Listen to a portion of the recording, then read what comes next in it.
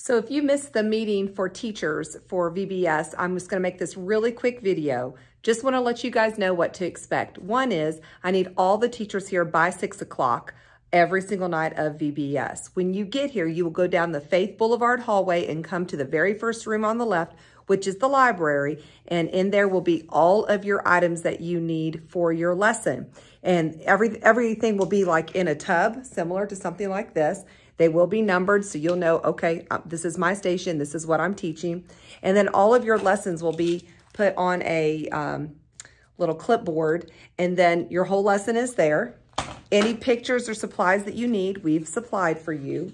And then also on your clipboard, there will be the rotation for every single rotation and all the timing. There's a little map at the bottom that shows you exactly where your lesson is gonna take place.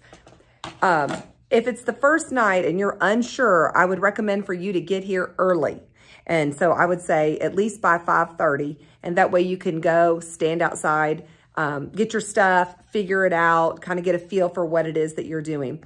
For the very first night, Zach and Rachel Holt will make sure that everything is set out, like all your supplies will be sitting at your station, but you still will need to come to the library and pick up your lesson clipboard. And then all of my teachers are gonna wear little referee pins, pennies, you're also gonna get a little whistle. I also have a big box of hats that you can just pick out whatever color hat you wanna put on if you want to. If not, you can wear your own sports hat, but there's that.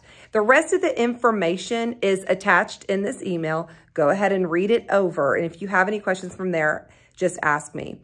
But I will even attach like the first rotation for you so you can go, okay, this is how the rotation looks like if you've never done it before.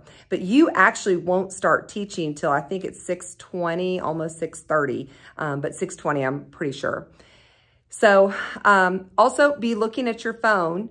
We have everybody in a text, and I will text you if we need you someplace, or if there's an issue, or if there's rain, whoever knows. Just make sure you have your phone on you during the VBS time so I can reach you if I need to. I will have to say, after you do the first lesson, you'll go, okay, I got it. Because remember, your lessons are only 20 minutes. So your actual lesson that you teach, you need to keep short. So the activity itself, they'll have enough time to do it. But probably after you do the very first one, you'll have a little bit more of an understanding, like, okay, this is how long I need to teach, and this is how long the activity needs to be.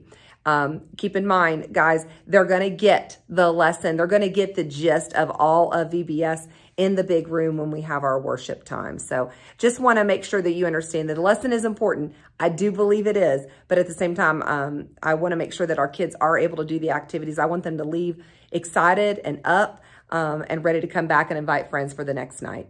Again, if you got any other questions, let me know. So excited about this VBS. Let's go!